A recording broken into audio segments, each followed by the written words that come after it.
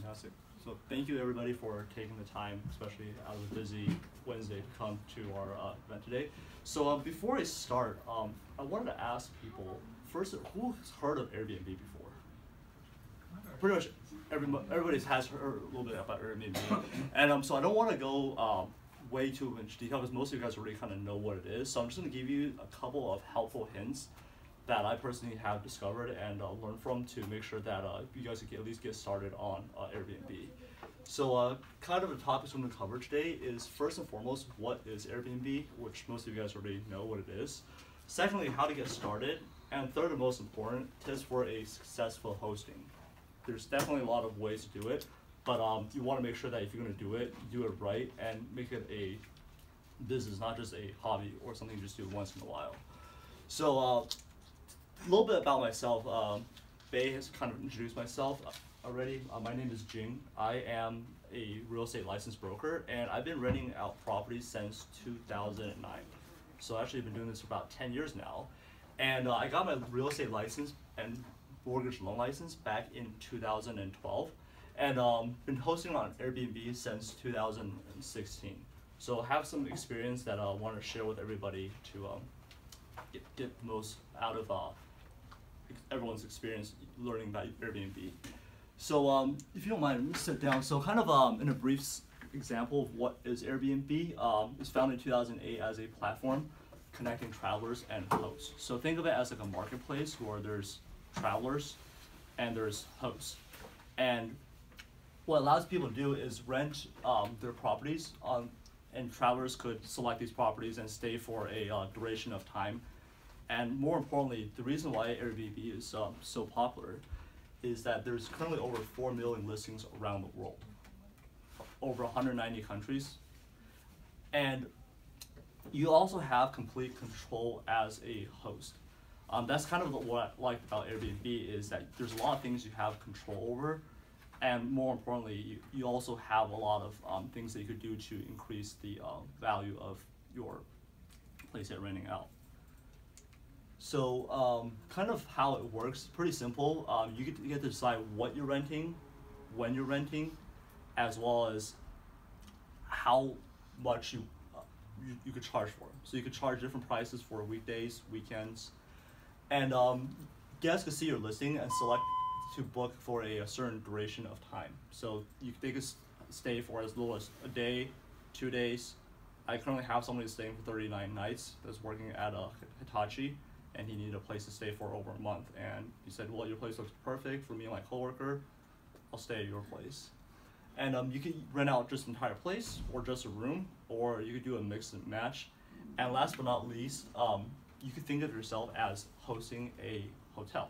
So you are the hotel and you have people coming in and booking. So let me show you a kind of like an example of what it looks like here.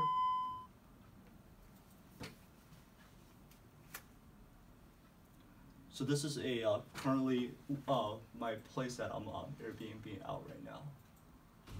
So you can see, have a description, kind of what the place is. It's 2 bedrooms, 2 bath, and kind of some instructions for the guest, and a brief description of what the property is. So for example, this one is a 2 bedroom, 2 bath, single family house with nice front yard, close to Levi Stadiums, downtown Sunnyvale, as well as a lot of the high-tech companies. So you could just put some things like, for example, is close to the Sunnyvale Apple campus, downtown Sunnyvale, as well as the LinkedIn headquarters and Google headquarters. And there's a couple more things. So this is all basically, you could write whatever you want. And right here, it talks about some amenities. So it talks, like for example, there's air conditioning, dryer, washer, TV, all the essential things, and free parking space, and some other things as well here. And this kind of gives you like an idea of what the space looks like. So there's one room has a queen bed, and another one has a double bed, along with a counter. This is all up to you. The reason why mine is booked all the way, and because there's somebody that's staying until end of March right now, and also have some availabilities. I have a couple spots booked in April, and there's some availabilities in April, and then reviews. I'll talk about this a little bit more because this is probably the most important thing about being a host, is making sure you get good reviews. So yeah, and kind of gives a description of where the property is located, and then also you could write in rules. Like for example, this place I didn't want pets or children, and making sure that they take their shoes off, and park on the street, and also make sure they knew that there is a Ring doorbell in the main entrance. And so also down here it talks about like similar things, like similar other listings as well, so it kind of gives the host. And right here are some pictures, and we can talk about a little bit more about pictures later, but pictures is very important. You want to make sure you take good pictures of your property. And you can see right here is kind of goes into description of like has like a little kitchen, a hallway, utensils, also dining table, one of the bedrooms with a queen bed, and another bed right here, bathroom, shower, one with a bathtub, washer and dryer. And I include this so that way they kind of have an idea of the layout of the house. So kind of have a listing. Did anyone have any questions about anything so far, or? I'm gonna go back to this here. So present. So now, why Airbnb? Who here has done traditional rental, like have rented out a place? And one of the things that with traditional rentals that I found out is that you, as great as it is, definitely steady flow of income, I found out that by doing Airbnb, it's significantly higher because you could charge by the day, and you could net to up to about 50% more in terms of the net rent after all expenses compared to just traditional rental if you break it down by the day. And there's right now, especially in the Bay Area, there's a shortage of places to stay. There's always business travelers, they need a place to stay, and there's not enough hotel rooms for that. And not sure if you had the chance to take a look around what the hotel charges around here are. It's pretty high, right? It's like $200 at least, and more so than not, it's always filled. So there's no place to stay. And then a lot of travelers, I found, they're all here for a business, and they just need a place to stay for the night that they could pay less than a hotel. As well as some of them actually do prefer to cook. Like my current guest, they specifically requested, we want to have these pots, we want to have these knives, we want to make sure that we have certain things that they could cook. Because you think about this, if you stay at a place for 39 nights, you're not going to probably eat out every single night, right? That could get pretty expensive. So you want to have a way to save some money and have a place to cook. And then, more importantly, you also have a platform that advertises for you around the world. So there's 4 million listings, you have people all over the world that could look at your place. Versus a lot of times, if you're just renting out like normal rentals, it's just the local market. So you have like a pool to a wider range of audience that could stay at your place. And to kind of get started on Airbnb, this is where I want to spend some time with, because a lot of people think, oh, it's very easy, you just post your stuff online, take some pictures, that's it. There's actually a couple of things I found out that you want to be aware of before you get started. The first one is check your local city about short-term rental regulations. A lot of places now have made requirements for short-term rental. For example, in Sunnyvale, you need to register with the city to get a permit, a short-term rental permit that costs about $80 or so. So you want to make sure you get that permit, and that way you actually register with the city as compliant.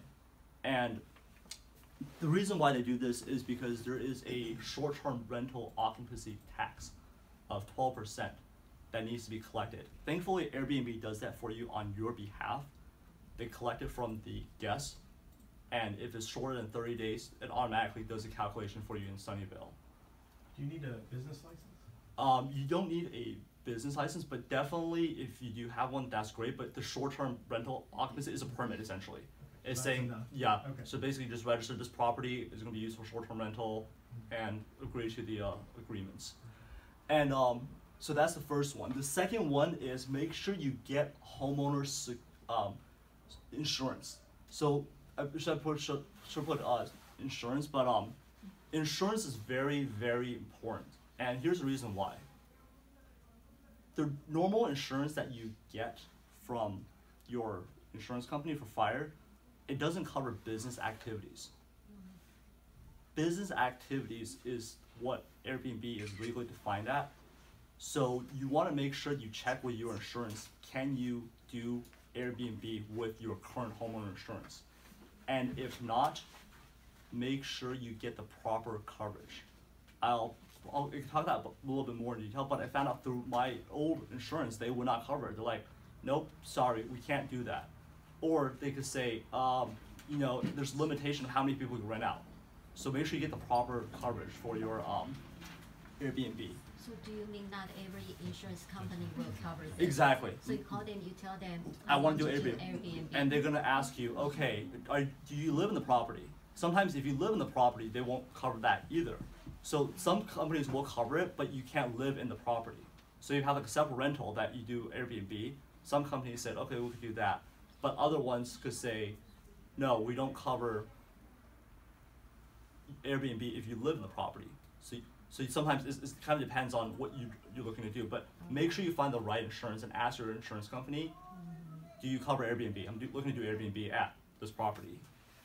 And also decide how often do you want to host and how long do you want to stay for. Some people just want to rent out just a room and they want to do it part-time. Yeah, sure, absolutely. So some people want to do it just part-time. Just like, okay, maybe once on the weekends. Other people want to do, okay, I want to do it as often as possible. So you need to decide that.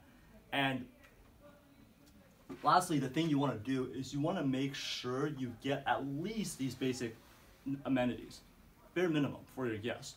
So think of it when you go to a hotel, for example, or a motel, there are certain things you expect, right?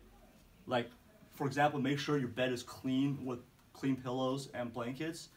You want to have bath towels, toilet paper, shampoo, tables, chairs, cooking utensils and plates. Most people will at least want to cook, so at least have some kind of basic plates and utensils for them.